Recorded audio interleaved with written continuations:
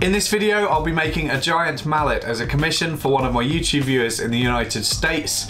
He's a hammer collector and he said that he wanted something for his collection made by me. He suggested a carnival or strongman style mallet and I really liked that idea. Traditionally, those mallets have a metal banding around the head and I don't really have much experience working with metal, so initially I reached out to Alex Steele, who's a successful YouTuber and talented blacksmith based really close to me, to see if he'd be interested in collaborating on this project and doing the metal parts.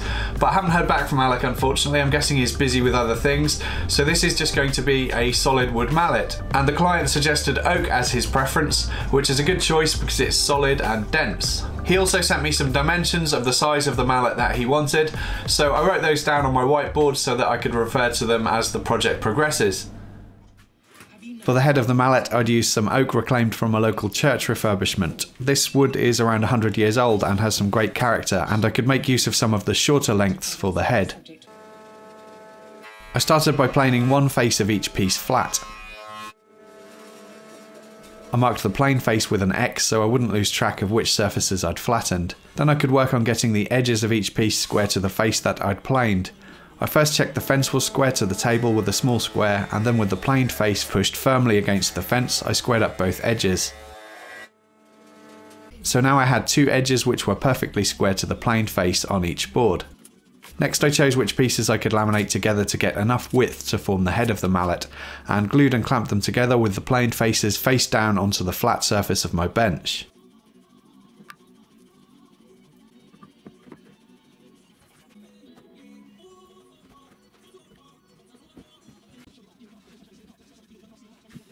After leaving them for an hour or so, I scraped off the excess glue with a card scraper and then left them overnight.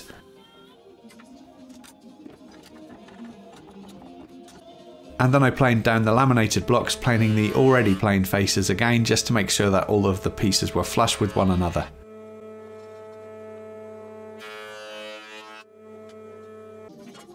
Then I set up the planer as a thicknesser and did several passes on each piece to get the unplaned faces flattened and square.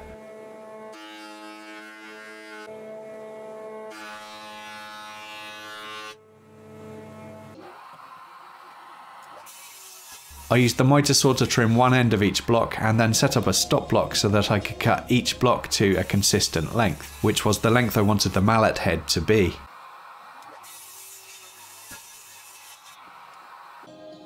Here's one of the 4 prepared blocks ready for gluing. I glued up the pieces to form 2 halves of the head, and I'd glue up the 2 halves later on after I cut the joinery for the handle. I applied some weight and left it overnight again, and the following day I cut the blocks to width on the table saw, and I made these cuts by taking a few passes, raising the blade in between because the oak is so dense.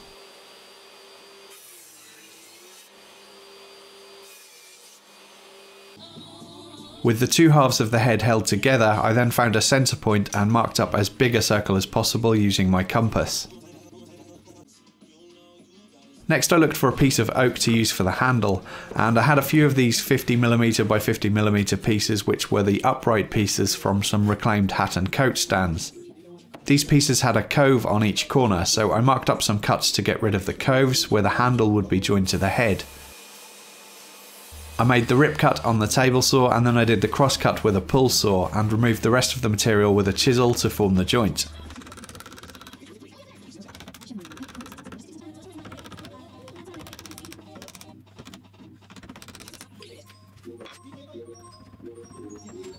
And I did the same on the opposite side too.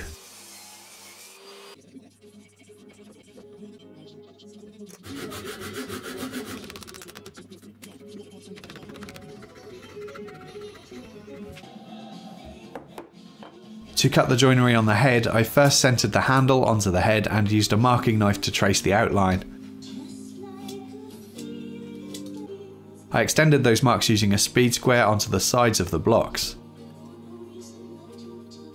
I used my calipers to measure the thickness of the handle and it was just over 30mm, so I set the calipers to just over 15mm and then scribed a line that would be the depth line for the joint.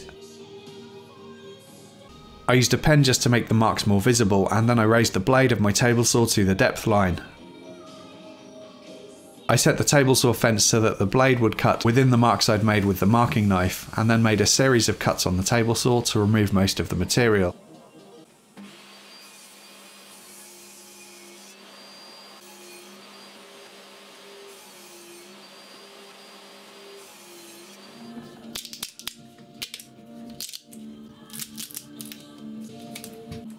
I then used a chisel to clean up the joints.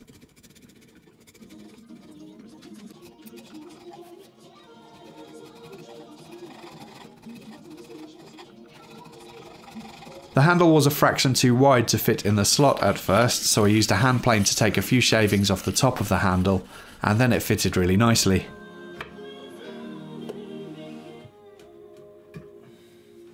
I'd already decided that I would shape the head of the mallet using hand tools, as I wanted it to look handcrafted rather than looking like something that came out of a factory. But to remove the bulk of the material, I tipped my table saw blade to 45 degrees and cut the corners away, which would save me a lot of work.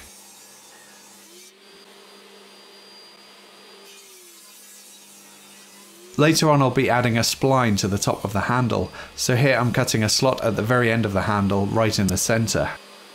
By rotating the workpiece by 180 degrees in between cuts, I could make sure that the slot was perfectly centered. Next I did a dry fit just to check how things would go together, and at the moment the two halves of the head weren't quite meeting together. So I made some adjustments to the top of the handle with a block plane and a chisel.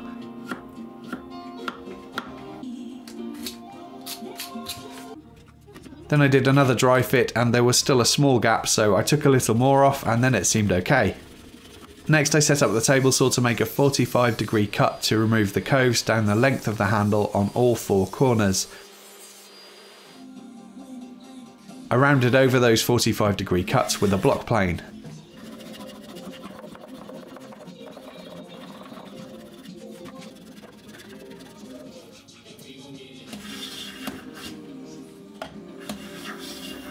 To make the spline, I'd use this piece of sapele. I first marked it up and ripped it to the right width at the table saw, and then I ripped it down to thickness so that it would be slightly too wide for the slot in the handle. I think the slot was around 3 or 4 millimeters, so I ripped this to around 5 or 6 millimeters. I cut some of the length away at the bandsaw and then checked that it was wider than the slot, and it was, which was good. Then I took some more of the thickness away at the disc sander to shape it as a wedge, and then it looked like it would slot in nicely. This spline probably isn't necessary for strength because the wood glue is going to be plenty strong enough anyway, but it will help to secure the handle in place really tightly to the head, and also it's going to look cool. So now I was ready to glue and clamp everything together, and it went together really nicely.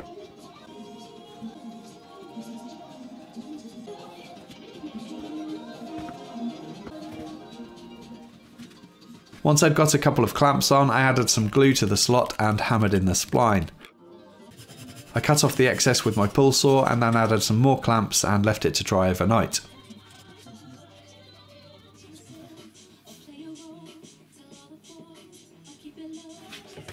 Next I could start shaping the head, and at the bottom I used a spoke shave, but because the handle was now fitted, I also used some chisels and a block plane to work around it.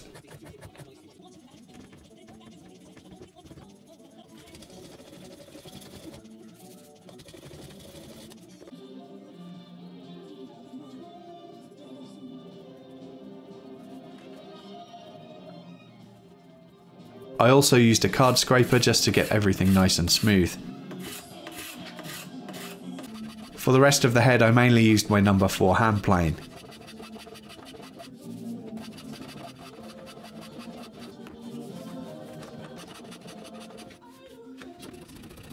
Here you can see the spline joint being cleaned up, and it looked really nice.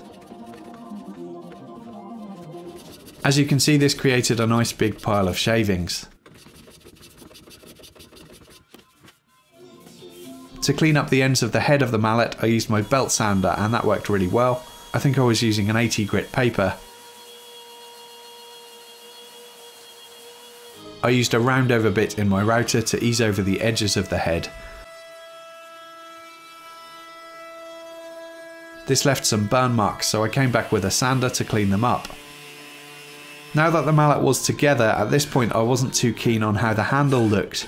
It was just straight and kind of boring, and also it seemed a bit too thick.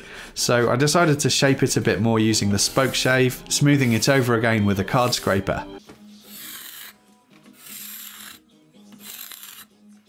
And the final shape was slightly thicker at the bottom of the handle, thinner in the middle, and then thick again towards the head, and I thought that looked much better. Then I did some final sanding at 120 grit on the random orbit sander, and then 240 grit by hand. I decided to also add a round over to the end of the handle too, as without that it just kind of looked unfinished. I cleaned off the burn marks again by hand. And then it was time for finish, and I used boiled linseed oil, which brought out the grain really nicely.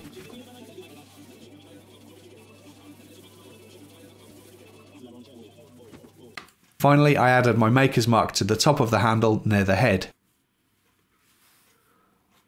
That's the mallet finished. I really enjoyed this project and I'm pleased with how it turned out. I don't think there's anything that I would do differently if I were to build this again. The oak has some imperfections. You can see there's a hole here, and over the other side there's a little bit of what I think might be spalting. But this is 100-year-old oak, so you'd expect it to have some character. I'm going to put it down now because it's pretty heavy. This project took between 15 and 16 hours to complete, and now all I need to do is package this up and send it over to New Jersey in the United States. Thanks for watching, please subscribe if you haven't already, and hope to see you again soon.